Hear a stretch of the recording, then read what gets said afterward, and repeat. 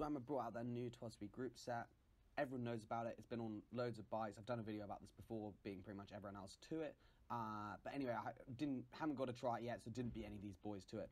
You can see some of these, TT group sets, cross group sets, disc brakes, rim brakes, clutch rear derailleur, things like that. Anyway, in my opinion, most of it looks pretty sick. But the thing that really has caught my eye is the whole gear range and everything else. So we'll go to the main picture, and I think it looks stunning. I think that the whole chain set, unbelievable. I'm a big fan. Derailleur looks a bit dumb, I reckon, but each to their own. I feel like that derailleur just looks a bit like meh. The front derailleur looks chill. But anyway, I'm a big fan of it. Saying they've got an extra sprocket. So what Campagnolo did is just, well, we've got an extra sprocket, so when we have an 1128, we'll just add another tooth. I think it might be a 15 maybe they put in or something. But anyway, they didn't really think about it that much.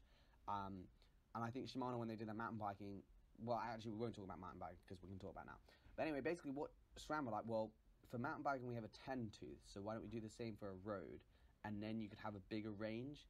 So what they have is basically a 50-37 and a 10-26, which is equivalent to a 50-39, 11-25, which, to be honest, no one uses. Like, literally no one I've ever seen in the pro peloton riding outside, unless you literally live in somewhere where there are no hills at all.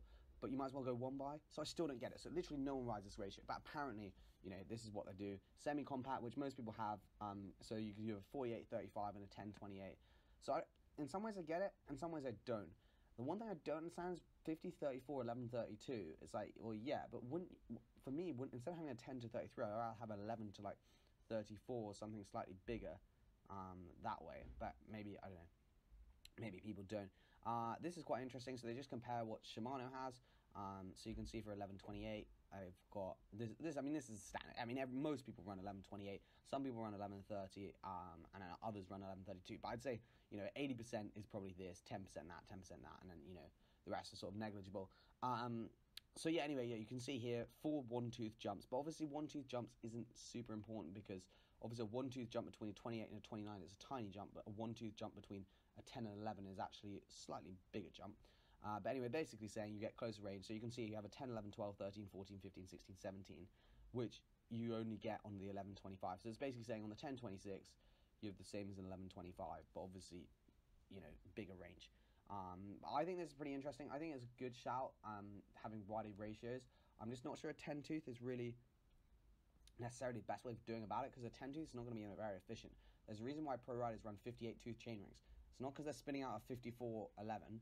It's because you get more efficient chain line, and also, well, you get more efficient chain line, and also it's better when you have bigger cogs. So a 58-20 is better than like a 54-16 or something, something like that. So yeah, it's a bit mysterious, but we'll keep scrolling down. Chain looks slightly different. It's more like not figure of 80 anymore, they said. But yeah, they've changed the ratio. Disc don't care. This looks quite cool if you happen to ride off-road. It's like a dampener, so instead of having a clutch mechanism which keeps tension, it sort of has dampener, so if you hit the ground and it pushes the derailleur one way, it just won't let it bend, which is quite clever. You can do synchro shift in case you don't know how to shift, which on Etap is incredibly easy, then yeah, you can use a synchro shift. But anyway, and then this is saying actually the teeth apparently on each cassette are now further apart, so it makes less noise apparently. And then it's just saying, it saves some weight, which again on the cassette is not really hugely important. You're not really going to feel it a couple grams on the cassette. Quite like this TT ring. Reckon that's pretty sick. Big fan of that. 58, big boy on that.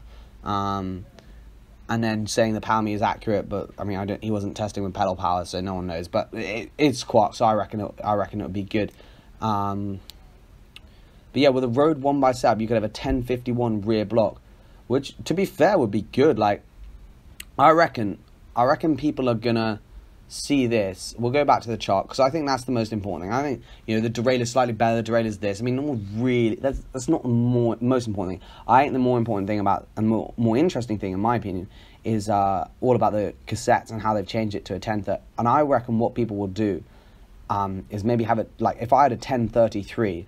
I could then pair it with I don't know, if you have then a 52-36, then you'd have absolute huge gears. You'd have way bigger range than I have now. So I reckon yeah, that's probably the future in reality, is having actually not doing what they've done, which is have smaller on the front. I think keep the 53-39, but then just pair it with like a 10-28 or a 10-33. So I reckon what will happen maybe is that pros will go more for like a 52-36, 10-28, and then that's really low gearing for them. That's like significantly lower, and then ratio will be great, and then you'll have a huge top end gear, because a lot of guys in races are now putting 54s on, because like in the Tour especially, they ride the last couple kilometers at all like 60 k's an hour, sometimes more. And I remember them saying in the Tour this year, like, people are putting 54, 55 tooth chain rings. So in some ways that would make sense. And also on the descent, you know, it's just better. Like, people always say, oh, you're not going to spin out. It's like, yeah, well, try ride at 60 k's an hour at 400 watts at like 115, 120 k's. It's not comfortable. So I reckon that's what they'll do. I'm not sure if the 50-37 will be. Maybe SRAM will be, it won't happen, I don't know. But in my opinion, I think there'll be some changing with this. Yeah, and I reckon if I was an amateur now, and I had to get one, I'd get the 50-37 paired with a 10-33 probably.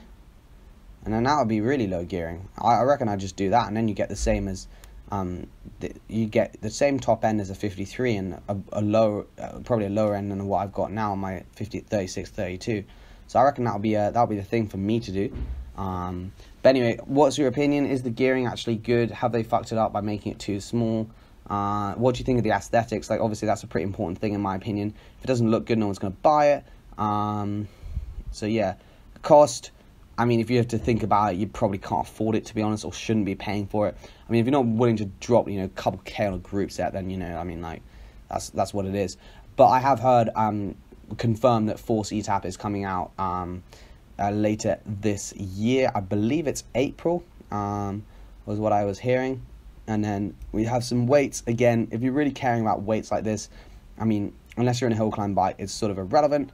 And then some things. Let's just have a little look at any comments, see if anyone's come up with some hilarious comments. Just saying the usual things. But anyway, cheers for watching. Hope you did enjoy this little vid about SRAM Red. What's it called? SRAM Red Etap AXS. Yeah. Cheers for watching, and I'll see you in the next one. You are...